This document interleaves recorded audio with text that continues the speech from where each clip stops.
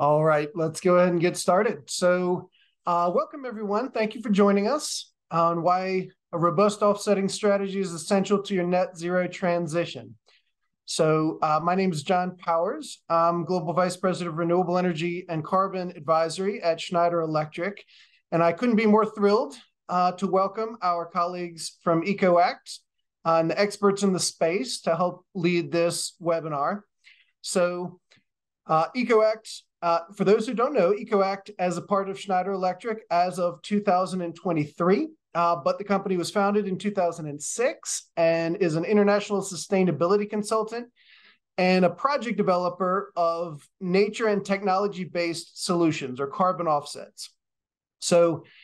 Really one of the longtime industry leaders in this space. So we're very excited to have them as part of the Schneider family. And very excited to share some of the expertise with this community.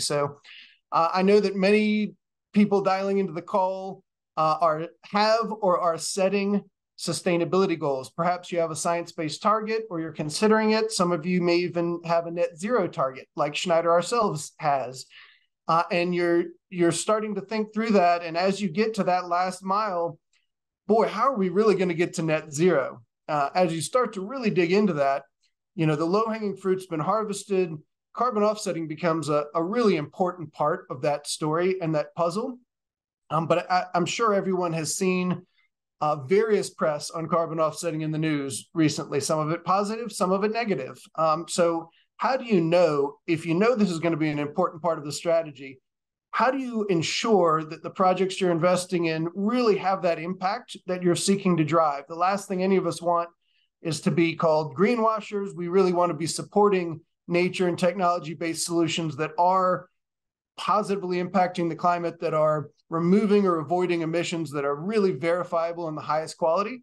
So I'm really excited for the EcoAct team to kind of talk us through, how do you get your head around that? How do you figure out what are the right types of offsets to look at? How do you get comfortable with that, and how do you make those decisions? So without further ado, I will turn it over to Mireille and the EcoAct team to further introduce EcoAct as a business and the team. So Mireille, over to you.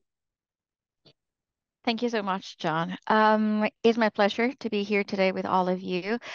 You're going to hear from EcoAct experts today. You're going to hear from Xander. He's a senior consultant in leading the carbon credit advisory team in EcoAct. Harry Parkin, he is leading the carbon offsetting service in EcoAct, also from Elisa. She is our blue carbon project development manager. And finally, you will also listen a few words from me. I am the portfolio and partnerships regional manager for the UK. In terms of the agenda, we have different topics to walk you through today, going from the latest developments of the voluntary carbon market, kind of explaining what are the key steps when building a robust carbon offsetting strategy, how to build a credible strategy. And also we want to wrap up by giving you a taste of some of the projects that we have developed as EcoAct. A reminder for the attendees today, the recording of this webinar will be shared with all participants. And if you have any questions throughout the webinar, please feel free to use the Q&A function in Zoom. You're going to find it in the Q&A icon in Zoom. And at the end of the webinar, we're going to have a few minutes to address those. Just to give you a little bit of more of context of who EcoAct is, we are an international climate and nature consultancy and project developer with more than 18 years of experience in the industry, with more than 360 climate experts globally. We have extensive experience in working on net zero transitions, climate risk management, and sustainability projects. We have a dedicated team of specialists that are focused primarily on the voluntary carbon market, developing but also sourcing those projects. There is also an experts team, integrated climate science, climate modeling, and data analytics for actionable insights. Data analytics is a key role in EcoAct services. Without further ado, I think we can start and jump straight into the topic of today. And I wanted to start by giving you a little bit of context of what has happened in the voluntary carbon market recently. As you know, it's a market that is in under continuous evolution, and many actors take an active part in these improvements around the voluntary carbon market. So let's first start by saying why climate action is important. And it's because science has spoken, really. We need to have emissions by 2030 and reach net zero by 2050 to limit global warming by 1.5 degrees. The IPCC says that this is needed and there is no more time to left. The UNDP has also said that in order to be on track, our annual emissions must be reduced by 45% compared to what is expected in plan under current policies. And we have also seen that being materialized and reflected in the various announcements after the COP28 at the end of last year with the announcement of the loss and damage fund, an increased climate finance movement, but also the COP28, the presidency, strengthened the importance of collaborating among governments and other non-state actors to mobilize that climate finance to improve climate action plans, and corporates play a key role in that transition. Alongside the emission reduction activities of an organization, carbon credits are required to meet these net zero targets. And just moving on to the role of carbon credits and climate action, there have been at the end of last year there were two important reports that showcase the relevance and the importance of incorporating climate finance and the use of carbon credits or market-based instruments in the decarbonization strategies of organizations. Reports from Ecosystem Marketplace and MSCI Carbon Markets show that companies that are involved in the VCM and they're using carbon credits, they are decarbonizing faster than those that don't use any. Companies that include those carbon credits in their strategies are able to reduce emissions twice as quickly, and they're almost twice as likely to work on emission reduction each year and more likely to collaborate with suppliers, showing a broader commitment to climate action that involves suppliers, employees, but also customers. And additionally, what we have seen as part of those reports is that companies purchasing voluntary carbon credits invest 3 times more in reducing emissions throughout their supply chains because of this engagement. It's not only reducing emissions, but also collecting better data and knowing where those emissions hotspots are coming from. Then, so the use of carbon credits, as I mentioned before, is a key instrument to driving carbon finance. This is a tool to address existing global gaps, such as ambition.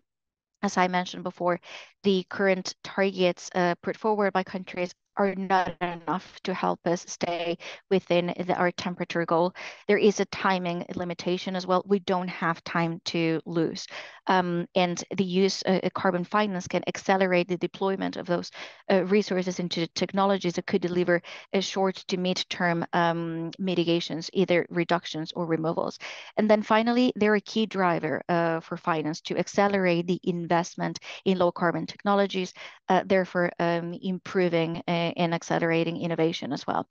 According to other recent reports, same from MSCI Carbon Markets, there is nearly 36 billion that have been invested in carbon credit projects between 2012 and 2022. Over 80% of those recent investments focus on nature-based solutions. This is showcasing the role that nature plays in all emission reduction and in decarbonization strategies. Looking ahead, the UNDP has also published a report in the State of Finance for Nature in which we need $8.1 trillion by 2050 to address issues of climate, biodiversity, water, and land degradation. We still need 90 billions of investment on carbon credits to reach that 1.5 goals by temperature goal by 2030. Now, what is the role of net zero and all this need of climate finance and accelerated climate action? So EcoAct believes that transformation requires a comprehensive and cyclical approach, and that net zero is more than just a check up in the decarbonization journey of a company. We believe in that a decarbonization strategy of a company should touch various aspects that we define in our actor model. So first, companies would need to assess and analyze what are those emissions coming from, collect data, then be able to commit and contribute and set up targets.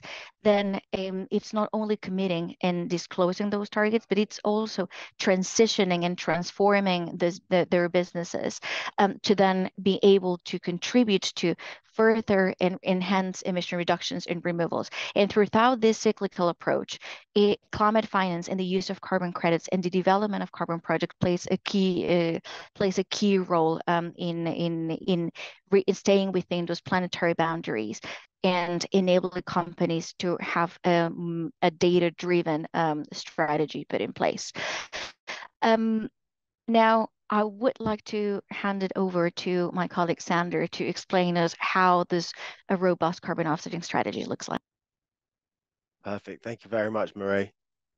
Just a quick reminder, if anyone has any questions, please send them in via the QA function at the bottom of the screen. So please send them in during.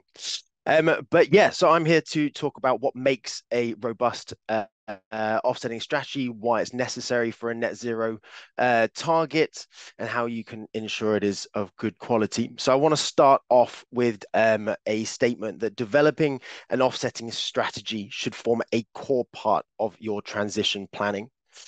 And if we go back to 2021, offsetting residual emissions was established as a key part of achieving net zero by the SBTi corporate net zero standard, as we've referenced there at the bottom. So essentially what they were saying is that you need to set a net zero goal by a specific date, no later than 2050, reduce by 90%, and then offset your residual emissions.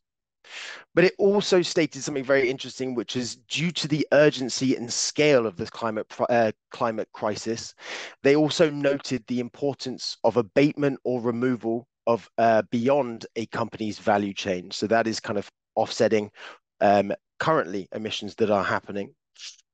And that has been kind of encouraged further. So in 2024, a couple of weeks ago, the SBTi released their BVCM guidance, which encourages all companies to take immediate and consistent action to deliver BVCM, so beyond value chain mitigation, essentially stating that, yes, it is required to meet net zero. You need to offset your residual 10% of your emissions, but you should not wait until then. You should be focusing on that now as well. You should be helping wider global net zero goal.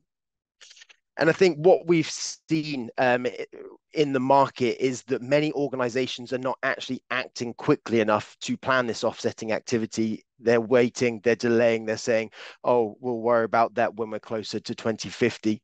But there are a lot of reasons that Harry Parkin will discuss in a little bit more detail a little bit later on. But the main focus of that is to mitigate exposure to extensive price and supply risks. Why you should be doing it now. But if we go to the next slide, it's not just the SBTi who are stating this. It is not just the SBTi that are recommending this. We are seeing this across multiple different organizations, and there is a general consensus that one, carbon credits are necessary to achieve net zero. The focus, yes, should be on reducing your emissions, but you need to neutralize your residual emissions at the end. And so we're seeing that from the SBTi, the Oxford Principles for Net Zero Aligned Offsetting. We're seeing that within the UK's TPT, ISO guidance, UN, and even this week we've seen the gold standard BVCM guidance be released, which again says that we need to be working towards that now. And the big focus of that is that, yes, net zero residual emissions, offsetting using removals only, but we need to be helping the wider globe to reduce their emissions to deliver global progress towards net zero, supporting the economic, social, and environmental factors to help reduce those GHG emissions. But there's some other very important aspects of all of the guidance that we have seen be released. And that is that all BVCM mitigation outcomes should be verified by an independent third party. And I think that's really, really important. And as John mentioned at the top of the meeting, is that how do you demonstrate that what you're doing is actually correct? It is high integrity, is high quality. And that is that verified by an independent third party against high quality carbon standards. So it's someone else confirming that you're doing it correctly. It is against an established standard. But there's also something else interesting within these documents as well. And I think this leads me on to my next topic, which is on the next slide. But that is about public reporting.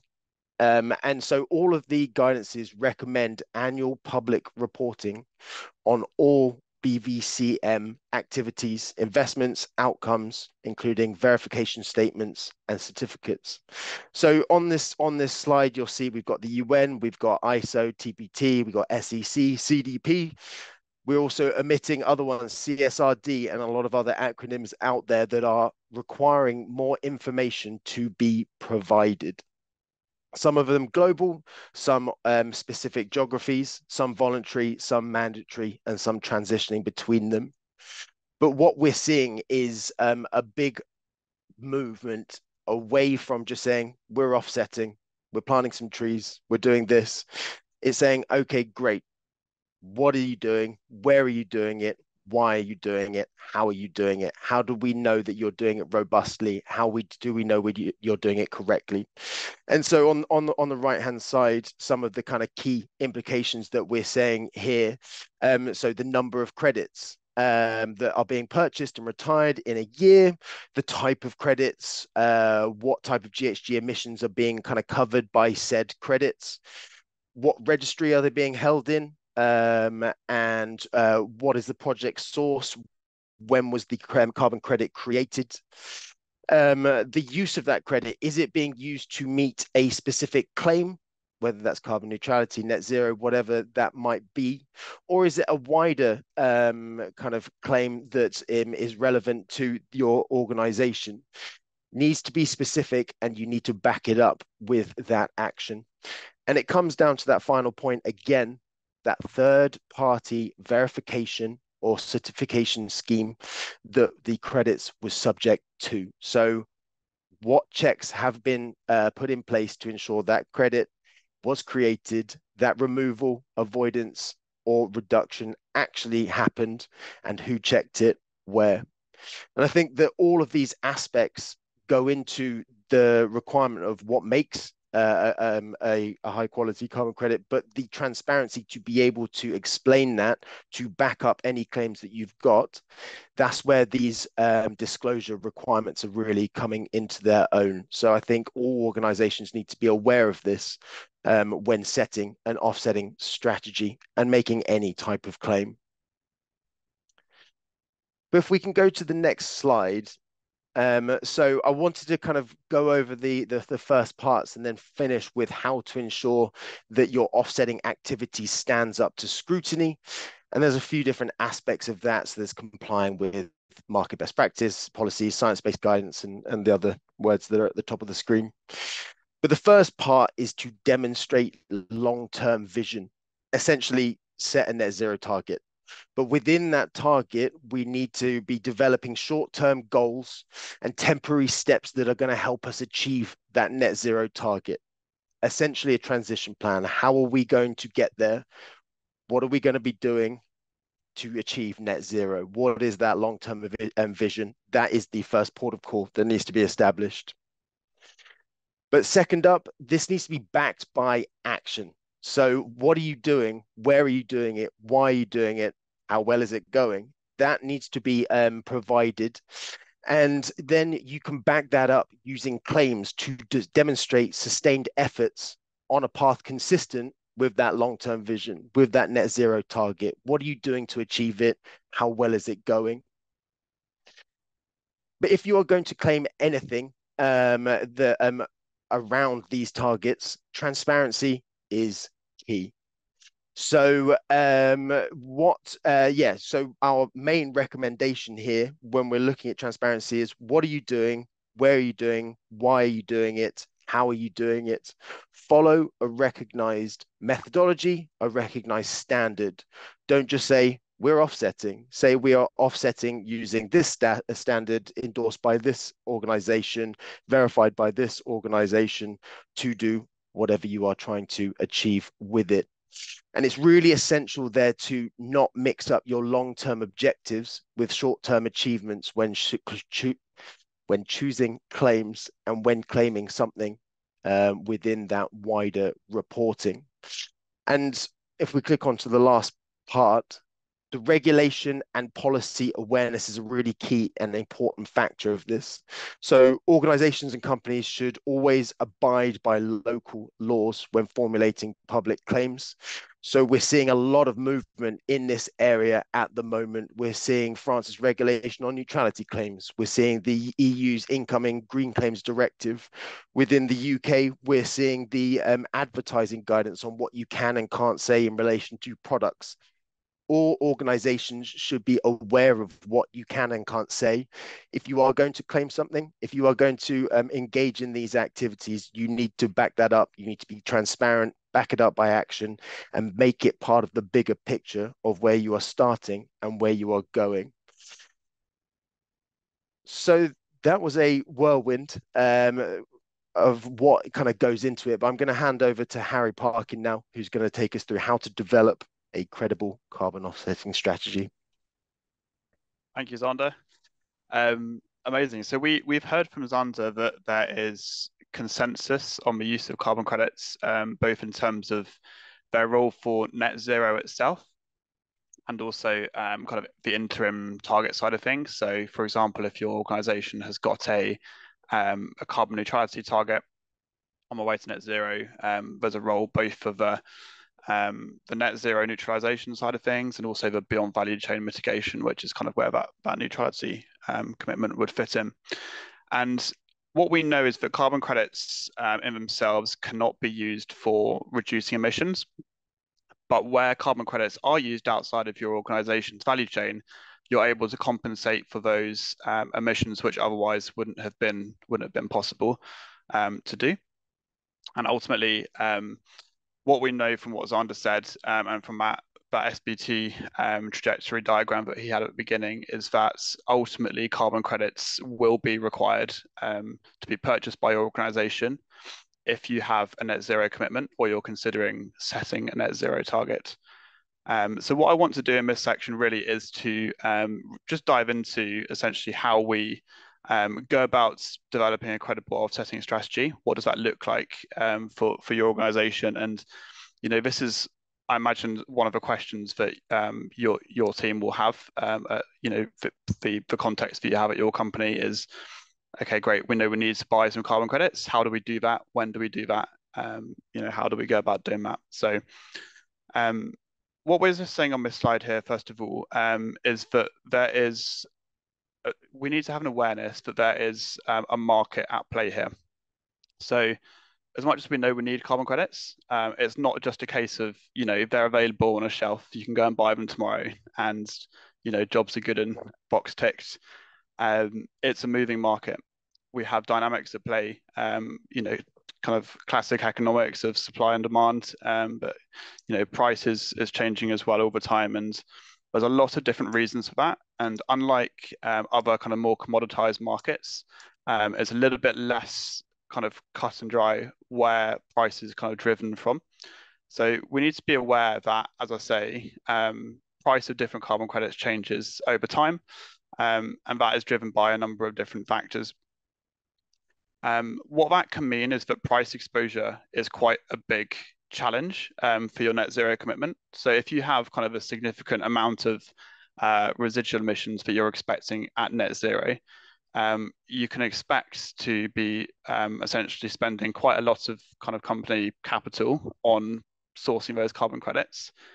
So what we want to kind of help walk you through and help your organization with is thinking through what, how can we manage that risk, and how can we kind of mitigate the price exposure that we've got there. And my personal perspective and ours at EcoAct is get started on it as soon as possible.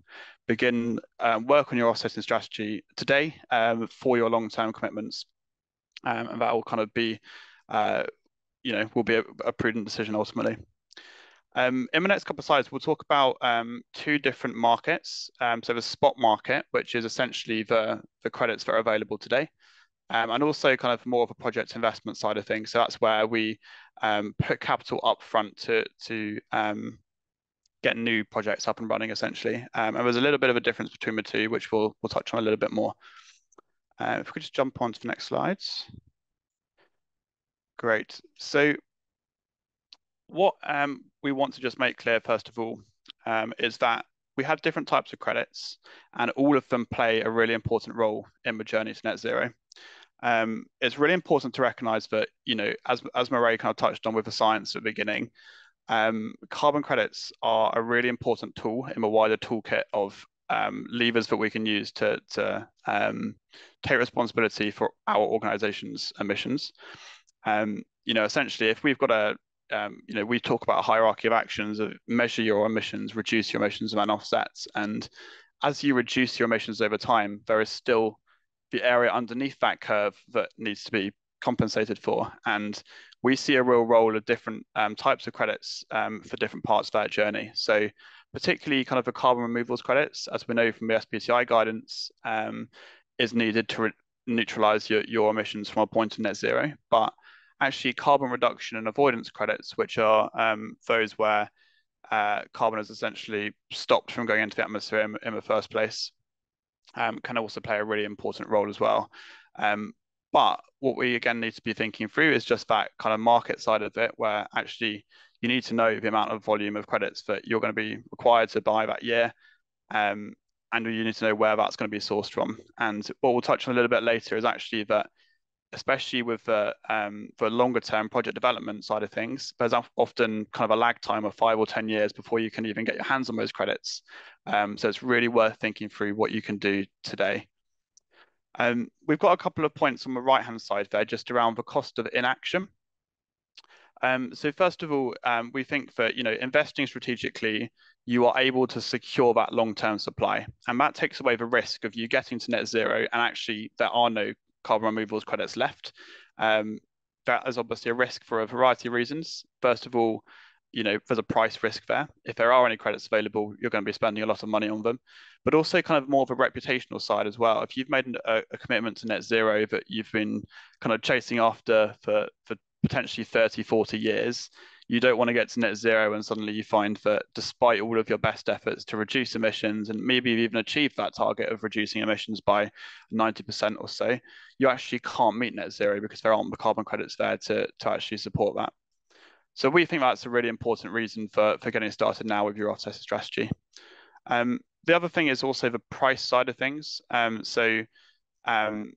We've done a little bit of analysis at EcoAct that suggests that strategic offsetting could potentially reduce annual offsetting costs by up to 90%. And there is a lot of different things driving that, but essentially it's thinking through different procurement mechanisms. When are you buying those carbon credits? And essentially averaging that over time can lead to pretty significant savings in costs, which is the thing that ultimately will turn the dial ultimately on the balance sheet as opposed to the within a sustainability team. So just kind of factor that in over the next couple of slides.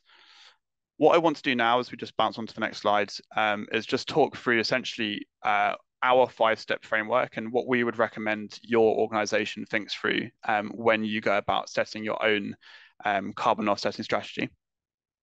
The first point that I would really recommend thinking through is the education piece. And this is often an overlooked part of the journey. I think it's really important that when you're thinking about the kind of levels of expenditure on the CapEx and OpEx side, as we will often be seeing in kind of big offsetting strategies, there needs to be an understanding across the company, but particularly kind of C-suite level, that it could cost quite a little bit of quite a lot of money, and that is ultimately something that if you're a CFO, you're going to be wanting to understand. So we'd always recommend that all stakeholders that are involved in the decision-making process for carbon credits are aware of their role and what that kind of means for the organization in terms of costs. Thinking through kind of the perspective of risk as well, that's an important part, but also just kind of the carbon offsetting 101, like understanding the mechanisms of how offsetting works.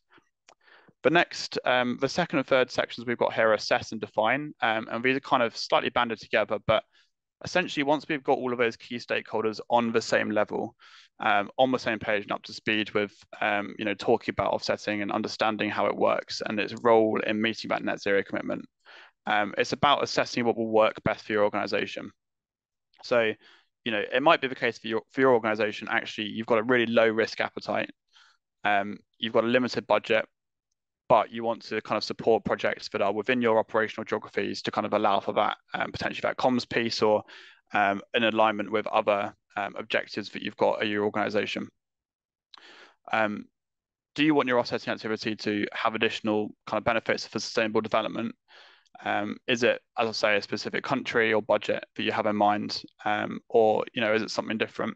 And actually establishing what matters to your company, what are the deal breakers with carbon credit sourcing, is really important to kind of define up front. And as we begin to think through, that definition side of things, that's where kind of thinking through what might work from a procurement point of view, and what the kind of key drivers are from a risk and budget management point of view would be. We'd recommend essentially thinking through some scenario modeling that we would you look into different scenarios of how price projections and supply might look over future years. And of course, there's the caveat there, of course, that it's a market. We don't know where the price is going to go necessarily, but what we can see is where kind of demand is coming from. And as a result, some form of scenario modeling is a really good idea to think through where those kind of key expenditure points are, where the pinch points might be. So, for example, if there's a moment in your offsetting journey where actually you are, getting started with developing your own project, but you won't have those credits issued for 5 or 10 years, where do the credits come from in the meantime? Actually beginning to understand that is a really important part of this process. And that kind of then translates into the quantify section. So we would always recommend like a modeling phase. So taking those scenarios and actually then modeling out the numbers out to and beyond your net zero points. As I say, this is an imprecise science. It's indicative. It helps you to gauge an idea of magnitude of spend and what is needed, and even kind of things like human resource, like where do we kind of get that resource from? Thinking about through now is a really kind of wise decision. The way that we do that at EcoAct is we use kind of feeder inputs from multiple different reputable sources. So loads of different organizations kind of come together and say, this is where we predict price to go based on what we've seen in the past. And we use different models from different third-party reports and databases to do that. Something that EcoAct does as well, which I think is a really important thing when your organization thinks through kind of modeling out emissions, is EcoAct is a project developer. We understand how to develop projects, and we are a retailer of credits as well. So we can actually have visibility on what the market is doing today, rather than just kind of relying solely on a report from a past. And with all of those 4 points coming together, we then essentially have that strategy point. So with all of those inputs, it's about defining what your strategy looks like, and that might involve kind of making renewed commitments. It might be an internal document in terms of, this is how we're going to go about procuring credits. These are the deal breakers that we've got when we go tender for new carbon credits for our journey to net zero. But essentially, it's about risk mitigation. It's about understanding your journey to net zero from a carbon credit usage point of view. If you could jump on to the next slide. Thank you. So this is just, I think something that is really important with carbon offsetting is that it's not just about carbon, which might be a surprise to some people, but you know, offsetting is a really, really great mechanism that we can use to actually bring you know, benefits beyond just, you know, we've met our net zero commitment. It can really align to the sustainable development goals set by the United Nations. You know, for example, with the clean cooking project, you know, you're improving health, potentially providing new jobs for people producing stoves. Often there's kind of gender equality advantages as well. And, you know, this is a really important thing to think through, is that actually, can you use your offsetting strategy to bring development beyond just, you know, the carbon output of those projects. And I think it'll be useful now to hand over to Elisa on the kind of more specific example of one of EcoAct's carbon projects, and I'm sure she can talk you through a little bit more around that. Thank you, Harry. Hello, everyone. So as part of the project development team, the Blue Carbon Cluster focuses on the design and structuring of high-quality, investment-ready carbon projects in the coastal and marine ecosystems. I will present today one of EcoAct's nature-based solution portfolio and walk you through its positive impacts, not only to climate, but also to community and biodiversity. So let me first introduce you what blue carbon is and why it is considered an efficient nature-based solution to climate change. Through photosynthesis, primary producers in tidal wetlands like mangroves, salt marshes, and seagrasses actively remove carbon from the atmosphere and store it in the green parts as any other plant. When this ecosystem is healthy, photosynthesis, the arrows in, highly exceeds respiration, the arrows out, so they are capable of producing excess organic carbon and sequester it in the sediment below. Carbon sequestration here is further enhanced by the water flow and tides, impeding remineralization and maintaining carbon in these soils for millennia.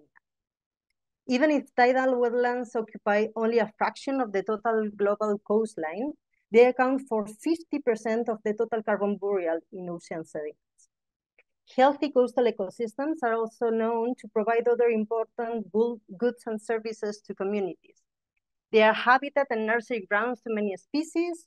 They protect local communities from coastal hazards, and they provide cultural services such as ecotourism and education. And so they are intimately related to climate mitigation, adaptation, food security, and local livelihoods. Despite these services, we are losing them too quickly. Mangroves are disappearing at an average annual rate of 0.13%, and they are expected to decline further due to interconnected drivers, including deforestation, pollution, and climate change. Many of the world's remaining mangroves are degraded and fragmented, and this is where the health condition of the ecosystem matters. When degraded, wetlands not only halt their functionality and provisioning of services, but when soil is altered, the stored carbon is re-emitted to the atmosphere, becoming a source of greenhouse gases. Next slide, please. Sundari means beautiful in Bengali, and it is also the name of the first mangrove restoration project developed by EcoAct in partnership with a local startup called Mensu. The project aims to restore 4,000 hectares of urban degraded mangroves and degraded tidal mudflats inside the project area of more than 260,000 hectares in the Sundarbans. The Sundarbans is the largest mangrove forest in the world. It is located in the delta region of the Ganges, Brahmaputra, and Menga rivers in the Bay of Bengal. And it is served by the state of West Bengal in India and southern Bangladesh. The Sundarbans is known for its rich biodiversity and unique ecosystem, making it an important natural habitat for various species of flora and fauna. Governments have conserved part of the Sundarbans mangrove forest as a national park and created 3 sanctuaries to stop degradation of mangrove lands. But this is not enough. Being one of the most densely populated areas in India, Sundarbans mangroves bear the pressure of human development and land encroachment. On top of it, the Sundarbans is facing very aggressive coastal erosion processes, flooding farmlands and houses triggered by the land change, climate change, and sea level rise. Some Icelanders have already been relocated by the government, becoming one of the first climate migrants in the world. Sunder is entirely community-based and was designed in close relationship with the local communities who are well aware of the value of their mountain. Next slide, please.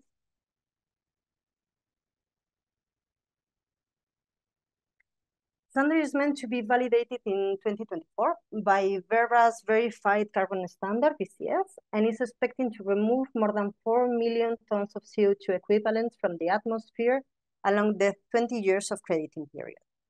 The project aimed to first restore degraded areas by a combination of hydrological restoration, locally managed nurseries, and site-specific plantation with nature species outside of the government protected areas. Second, reduce degradation threats by conducing capacity building with local communities and improving sustainable local livelihoods.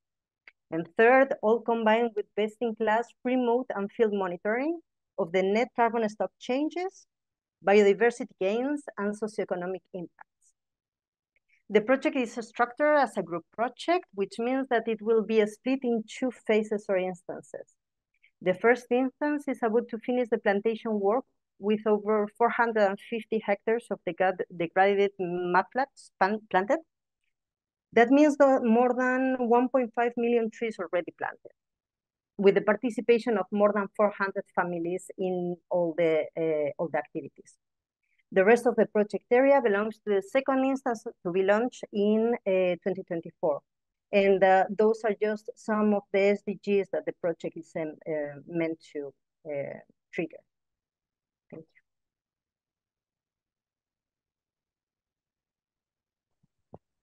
Excellent. Thank you so much, Elisa, for giving us that taste of our blue carbon project. Now, we have received a few questions in the chat. Some of those we are doing our best to answer them in writing. I think there is one that I wanted to bring on for the benefit of the rest of the audience. We received one asking. Maybe this is going to be for you, Harry. It says, for some of us who are just starting on our journey, I believe it's towards net zero journey, what are the first steps that we should take to ensure we are on the right path? And how can carbon offsetting fit into those strategies? Okay, thank you, Marie. Yeah, so I guess the first thing that I would say is that, offsetting is never the only solution. It's not a silver bullet to solving climate change in one go kind of thing. I think it's really important to go back to that hierarchy of actions of measuring emissions, reducing emissions, then offsetting emissions afterwards. Reduction essentially needs to be a priority before the offsetting side of things. But as I mentioned earlier, like there is a curve on the way to net zero. Like you will decarbonize over time as you between 2024 and 2050. But that means that there are inevitably residual emissions that can't be reduced today. And that is where a really important part of the story is, and where carbon offsetting ultimately fits in, because even though you're reducing emissions over time, there's no point waiting until 2050 to then start offsetting. But actually, if you take responsibility for today's emissions by purchasing carbon credits, even as you're reducing emissions over time, I think that's a really important step that you can do today. I think the other thing I'd say is that there is, ultimately an expectation from customers, if it's kind of a B2C company, or investors, ultimately who are expecting, green credentials, sustainability credentials from organizations. And, ultimately, if you're reducing emissions over the next 30 years, you're not necessarily going to have, good progress updates consistently every year or so. Obviously, it'd be good to have that kind of released in annual reporting, that kind of thing. But purchasing credits today is a really good way to demonstrate your organization's commitment to carbon and to, for reducing emissions side of things. I hope that answers the question, but yeah, happy to take that one offline for whoever asked that one. Thanks so much, Harry. There is a second question related to over-the-counter derivatives to hedge price risk of carbon. I think I can address that. So there are different instruments, different credits that we will find in the market. So we will find credits that are over the counter, so they're readily available for companies or individuals to purchase. There is a second category which is focusing on projects that are ready to go and they just need a little bit more of investment to be fully deployed and scaled up. And there's a third option, which is developing a product from scratch. I would say there is no secret recipe to manage or hedge those price increases for carbon credits. It's more identifying what is the best approach for a company and how is that going to be reflected in their strategies. As Harry says, it is better to understand what are the goals, what are the targets, but also what's the budget available in order to define what is the different combination of those instruments and the role that they are going to play in a strategy. So something that we do at EcoAct is based on those targets, based on that budget and the volume that is needed, we are able to identify what are the best ways to maximize that budget and to reach a higher impact, whether it's investing early on in projects that secure a long-term stream of carbon credits, whether it's through a long-term agreement, or whether it would be by developing a project for the company. So I would say it's not one single aspect that we consider. Is a combination of many that should be integrated into a company strategy. So let's move on to the next question. And I think, Elisa, this is something for you. How are projects tracked and reported on? Can we track performance of our projects? And I believe they're referring to those carbon projects that are developed from scratch. Sure, thank you. So, so I guess this is where the third-party auditors gets in the scheme. So first of all, every carbon project needs to be designed and structured according to a certain standard and a certain methodology. So in order for the project to be considered validated and start issuing credits, the developer needs to conduct a third-party validation where items like additionality, baseline, leakage, and eligibility to the standard are checked. Once that step is fulfilled, and the third-party auditor make sure that the project that you are presenting is eligible for the standard, the crediting period can let's say start. From there, the issuing schedule is up to the developer. You can put credits on the market as frequent as you basically want. In order to do that, you first need to monitor your carbon stock change, your change in net carbon inside your project, how much the carbon stocks in your project have evolved due to your activities. And based on that monitoring report, a third-party audit is conducted to verify that indeed you have stored as many carbon as you have claimed. If the verification report is positive, your project can be considered verified at this point, and you can issue those credits into the market. So that will be for the, let's say, for the carbon. On top of all that, at least in EcoAct project, we implement also other type of baseline and monitorings, like biodiversity, for example. We make sure that at least the blue carbon projects include a biodiversity baseline and monitoring for biodiversity and also for socioeconomic impacts. So that will be like, let's say, the cherry on the cake for the carbon credit. Thanks, Elisa. There is another question. How do you know what a fair price of carbon credit is? Does it depend on the quality of the credit? Is there a source where you can find the market cost of credits? Sander, I think this one might be for you. Sure. I'm sure everyone's got some comments on this one. A fair price of a carbon credit. There are multiple different aspects which are going to contribute to the value of that carbon credit.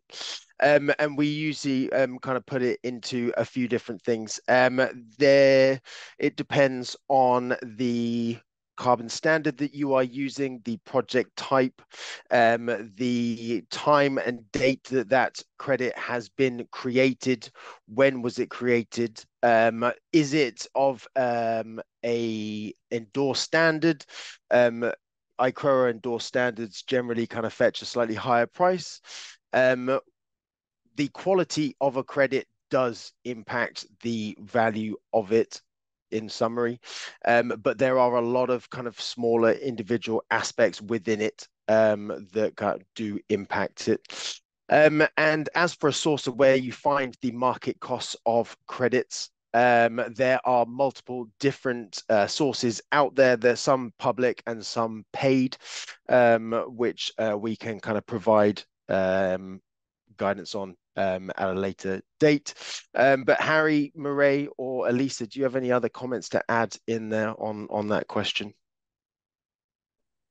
Yeah, I'm happy to jump in. I think other factor that influences the cost as well of the carbon credits are the labor costs and where is a project being developed. So we know that there are regions in which the cost for developing a project is going to be more expensive because we not only factor the cost of the land, but also salaries, who is going to be working on that project, who is going to benefit from that project. All of those aspects and who's going to benefit from that project is a particularly relevant thing, which is a benefit sharing scheme that all carbon projects have, especially those that work directly with communities. Those are the elements that are incorporated into every carbon project business plan, and therefore influence at the end of the day the price that those credits will have in the market. Also, let's not forget that the voluntary carbon market operates in a supply-demand dynamic as well. So there are specific types of projects and that are highly valued and compared to others.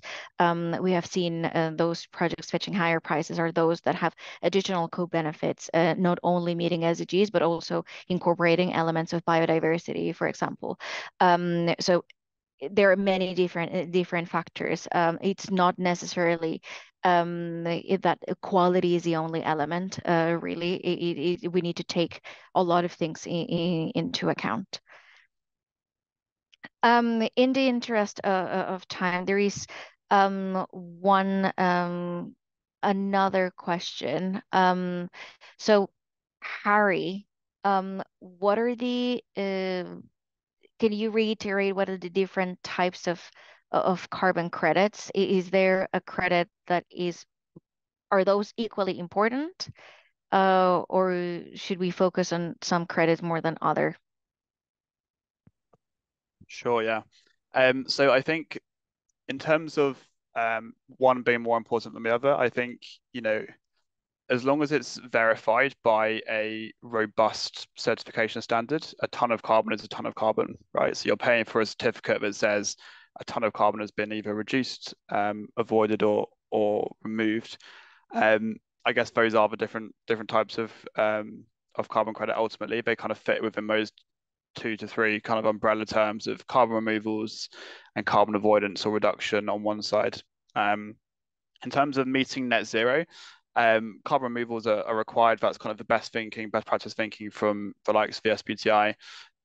But in terms of the journey to net zero, there's a really important role for carbon avoidance, and I would really encourage any organisation thinking about offsetting today or on the way to net zero to be considering what can be done to avoid carbon being emitted in the first place, and that might be things like forest protection, clean cooking that we mentioned earlier on, things like water filters, or kind of even some things like household level renewables and that kind of thing.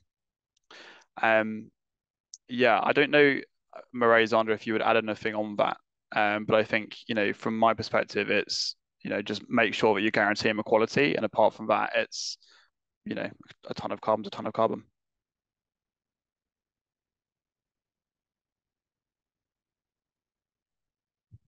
Thanks, Harry. And I think we have a couple of minutes for a last question. It says, given the scrutiny around carbon offsetting projects, what criteria should companies use to evaluate the integrity and effectiveness of potential projects or credits? So I think we briefly covered those aspects a little bit when we were talking about the price as well. So there are basic principles that all carbon projects must follow. So all carbon projects must be additional, must be permanent, verifiable, measurable. The credits must be unique, which means credits are only going to be used by one entity and cannot be double use or double counted. So one of the most important elements of carbon credits is that these carbon credits are generated in following the methodology, approved methodologies by those carbon standards, and in order to be certified. Then among of those elements, what it's important to consider is the baseline, what Elisa was talking about. What are we considering? Where is the data coming from? How are we estimating the baseline of that project? And then what's the process that is being followed for addressing leakage? So understanding if the activity that has been developed is actually not causing harm in other areas by shifting the activity or by encouraging communities, for example, to move from one place to another. And if we're talking about preventing deforestation, that we are actually protecting one area but moved to another area to conduct economic activities that they were doing before.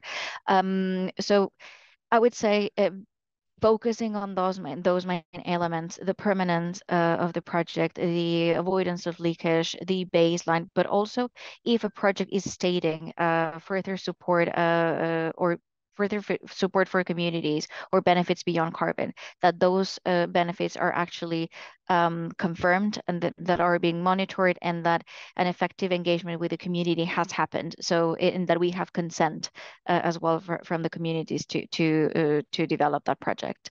Hope that answers that question.